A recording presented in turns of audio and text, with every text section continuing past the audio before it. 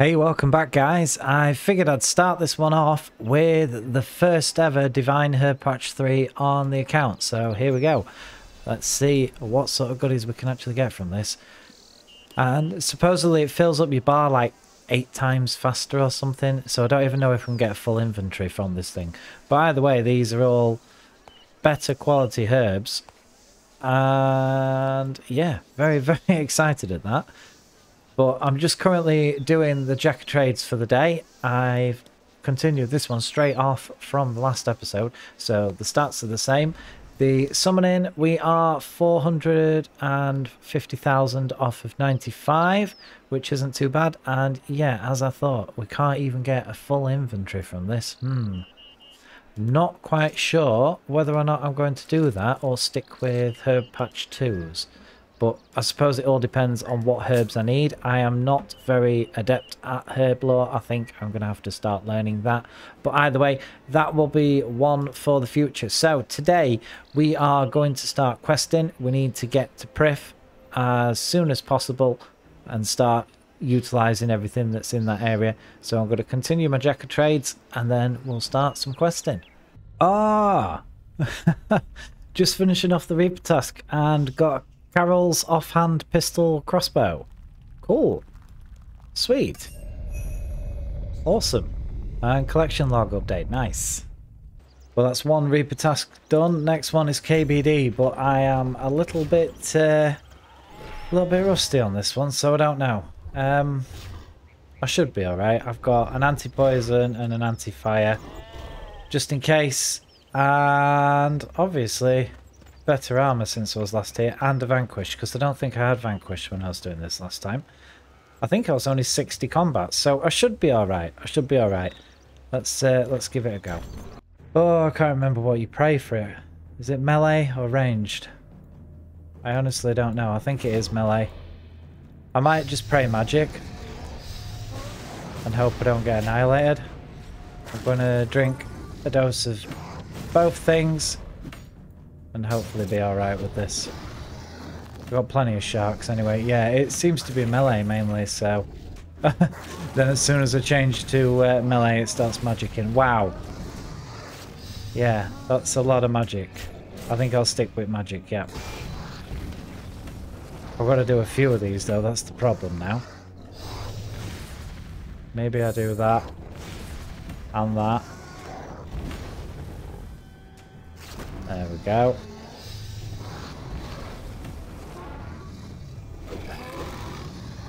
Look at the damage there, that's not bad. Go on, go for it. Take it down, there we go. There we go. Sweet. Okay, so I did use a little bit of food, which is understandable. That's fair dues. But yeah, praying mage I think is going to be the better option. And make sure I keep my anti-fire up. Okay, so questing time. We're going to start things off with big chompy bird hunting. And supposedly I've got to bring range gear and this. And an emergency shark, just to be safe. I don't think I'll need it, mind you. But yeah, let's get it done. And there we go. Job done. Easy peasy. Another 2 quest points for free, basically. So, yeah, nice one. Okay, so next up is Roving Elves, I think it's called. Never done this one before either. So, all brand spanking new stuff for me. Off we go. Right, so I've got to keep hopping worlds to actually try and find the NPC. Okay, that's weird. Aha! 4 worlds later, finally found him. Here we go. I think this is the one I need to talk to. And accept the quest. Awesome. Okay, time to punch the crap out of a moss giant. I know you can use your pickaxe, but I've got an Elder Rune 1 equipped on my tool belt, so I'll just punch it. I think I'm pretty capable. Yep, there we go. Easy done. And it's dropped Consecration Seed. Okay. Easy as that. I've got a Hot Worlds again. Oh my days. Right, okay. Oh my days, where are they? I started up here. I'm down here. How many more worlds? What's going on? And now everything's taking forever to load. Oh, come on. What's happening? Where are you? Come on. This world. Please. This world? No, not this world. Oh my days. No wonder it's called roving. My god. This one? Are you going to be nice? And no. Great. Awesome. Have I got to go back to the top? Go on then. Oh god, finally. That took forever. Right. What we got now? Another seed thing. Okay. Right, okay. Seed planted. Job done. Let's go back to the elves. Hopefully I don't need to hop again. Oh god. Right, okay. This should be it now then. Let's just spam through it as we do. And alright, so this is how you get the bow. Awesome. There we go. 1 quest point, 10,000 strength experience, and partially used crystal bow. Okay, so it's tier 70 bow. And 20% charge. Got no idea how you recharge the thing. Don't need the keys anymore, I'm guessing. And I think I'll keep hold of the pebble, honestly, just to be safe. But yeah, job done. Awesome. Right, well, already having a little break from questing, I've come to the Hall of Memories to try this thing out, and it's pretty good, actually. The only problem is, by doing this, obviously, I'm not collecting any energies, but I would like to get divination up to 95, like, as fast as possible, so I can harvest the best energies. Then when it comes to recharging my packs and stuff like that, it's not going to take as long, because obviously that's going to be an ongoing thing. So I'm just trying to level up this little robot guy thing here. So I need to get 250, and I'm at 111 so far, so not doing too bad. And then obviously you fill these jars up, you chuck them in a big hole, so it's jars in holes, not balls in holes in here. And then yeah, you get a big experience drop. So pretty good, pretty chill. I can do this whilst editing up and whatnot and learning new things. So yeah, it's pretty good, pretty chill, nice and relaxing. Okay, so back to the questing. I'm actually going to go and do lunar diplomacy now because I'm sick of wearing Mystic. Yeah. So let's go get that done. I think I've got everything, supposedly. I don't know. Again, another one I've never done. Never done it. Things are looking good so far. I've actually made it to Lunar Isle now, which is great. Oh, spoopy spoopy. I'm in the dream world bit. Awesome. Well, this bit takes far too long. I've had to go up, around here, to there, to there, to there, and then it's got to be that one. If not, then God knows. If not, then I'm calling shenanigans. But yeah, trial and error stuff like this is... it's just a massive time sink, more than anything. Yeah, especially when the animations are so slow. But hey-ho, at least I only have to do it once, eh? Hey, there we go. Right, now that should be that, I hope. Because that took longer than expected. Yep, let's read and return to reality. Hopefully that is that done. I hope. And there we go, job done. 196 quest points now. That's pretty cool. 5,000 magic rune crafting, access to Lunar Isle and Astral Spellbook, 50 astral runes, and yeah. Yeah, okay, cool, awesome, job done. Okay, I can't wait. I've got to do it now. I know I said I was going to wait until I've unlocked Brief, but itchy fingers and all that jazz. So, boom. There we go. 95 summoning. Highest stat on the account. Wow. Oh god, 907,000 till the next level. It's gonna be good though, because obviously next level is Pack Yak, and we can do Iron Titans now. Ooh. Yeah. Sweet. Right, how many shards? Oh, 198. Oh dear. And I'm a little bit low on money, so I hope I can get to Prif either today or tomorrow. Probably going to be tomorrow at this rate. But I need to start recycling these pouches because, yeah, cash stack is looking very bare. But 95 done. 95's done. Done. One more and then yaks. Okay, with this kill, I think that's going to be enough to fill up this urn. And that should, hopefully, be 75 prayer. Yay! Got all requirements now for Prif. Awesome. Well, this is embarrassing. I've just realised that there is such a thing as an enhanced grapple that you can add to your tool belt, and you have to make a mithril crossbow in order to do it. So I'll smash one of those out now, and then I think you just combine them together with some bars. I think there's an option in here. I didn't quite look, but yeah, it's a bit weird what sort of stuff you can actually find when you have a little nosy.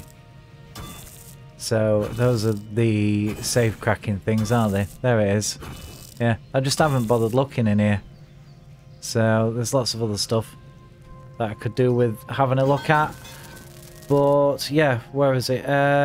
Use that on that, isn't it? Then I need to get a sinew for it. In fact, you know what? I might as well just go and kill the cow. And then over to, what is it? The range. There should be one up here, isn't there? Is there? Pretty sure there is. I forget which house though. Is it literally this house here? Yes. So should be able to make sinew. There we go. Then sinew on that.